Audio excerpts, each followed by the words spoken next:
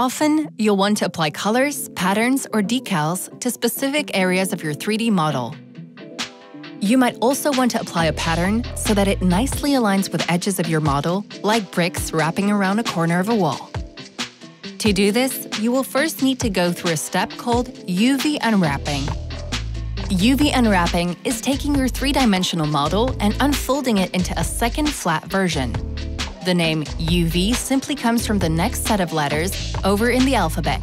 UVW sits next to XYZ. You don't undo or break your 3D modeling work in this step, but you're giving every vertex and face of your mesh a second set of coordinates. Texture patterns are applied to a 3D model by transforming the 2D texture back to 3D space.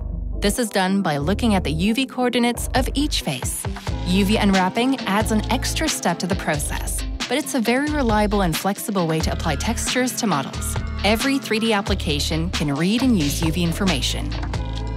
To create your UVs, there are two main techniques: quick projection mapping and unique unwrapping. Projection mapping is an easy technique mostly meant for simple geometric forms.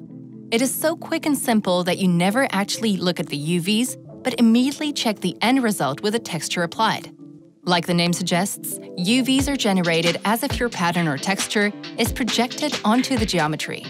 It works well for things like floors and walls of buildings, or for primitive shapes like planes, cubes, or cylinders. It is, however, very limited, and only useful if you want to apply a repeating pattern with some control over its scale and positioning. Projection-mapped UVs result in a lot of overlaps. Any face from your mesh that overlaps another face will show the exact same part of your texture. That means you can't add unique elements to specific areas. To do this, you need every part of the model where you want unique texture data to have a unique place on the UV map. That's what unique unwrapping does. Every component and face from your geometry gets laid out in a thoughtful way. Like making a jigsaw puzzle, you try to get the most out of the space available when cutting and arranging faces. Creating good unique UV unwraps takes care and skill. There are some limitations and rules surrounding UVs. The more you cut your 3D mesh into separate UV elements, creating seams, the more discontinuities you'll see when a pattern is applied. If there aren't enough seams, the model won't be able to flatten out properly, which makes the textures appear distorted. Any empty space you leave on your UVs is wasted, as that part of a texture will never be shown on the 3D model.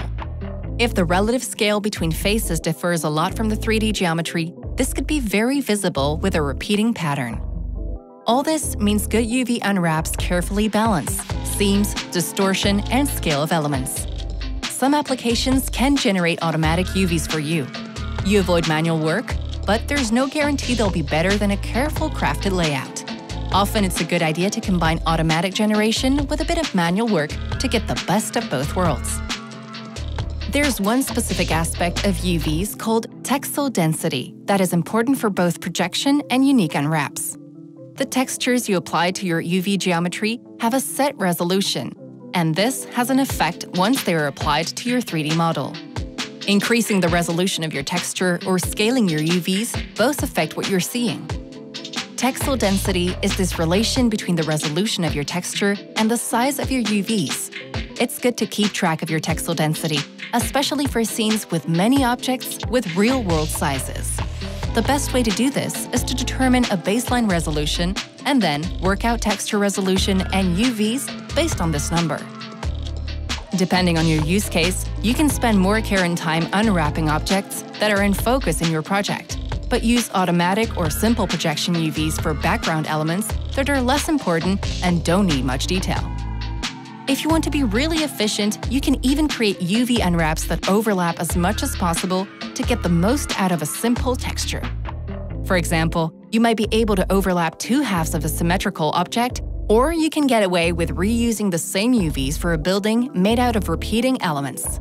Once your UV unwraps are done, your projects can be even more creative with textures and materials.